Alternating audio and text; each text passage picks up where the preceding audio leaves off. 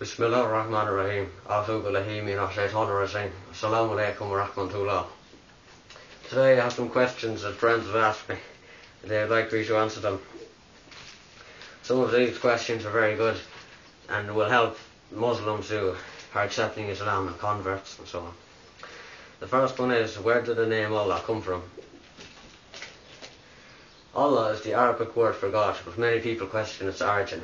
Some people say that Muhammad stole the name from an ancient pagan god, while others say that he got the name from the same god that Abraham worshipped. The answer is they're both right. In the time of the Prophet Muhammad in 570 AD, there was a god that the pagans used to worship named Allah. But many people reject Islam because of this, but we have to remember that all of the ancient pagans and people in Mecca were all descendants from the Prophet Ibrahim and his son S.A.W, one of the first monotheists in the world.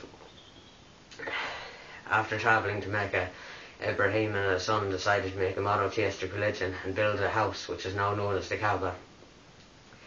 After Ibrahim and Ishmael's death, Mecca then fell into paganism, and the house then became an idol for worship. So the name did come from an ancient pagan god, but they took it from one of the first monotheists in the world. So Allah is indeed a very holy name. The second question was, what is the full name of the Prophet Muhammad? Many Muslims actually don't know this, even if they're born into a Muslim family. The full name of the Prophet Muhammad is Muhammad ibn Abdullah, because his father was named Abdullah. And the ancient Arabs used to be called after their father. Do Muslims have to learn Arabic? Which is again another very important question. I learned Arabic since the age of 13 because I found it very important to learn it and to be able to read the Holy Quran, but it is not an Islamic rule to learn Arabic, so if you don't want to learn it, that's fine. I find it to be better, but you don't have to. Why do Muslims hate pagans? Another very important question. Muslims don't like pagans because they worship more than one god, which is putting false deities right beside the name of Allah, which is very blasphemous to Islam, and many Muslims just can't tolerate it.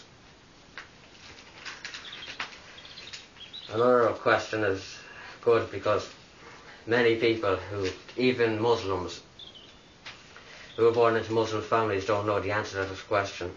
Especially after 9/11, this has been a great concept. Can a Muslim kill a person? The Quran does not teach to kill anyone, even if they're a pagan. Allah does not give anyone the authority to kill someone, but He gives some people the permission for self-defense. You could only attack or be aggressive to another person if they are being aggressive to you. You can only use self-defense to someone else, but you cannot lash out at them first.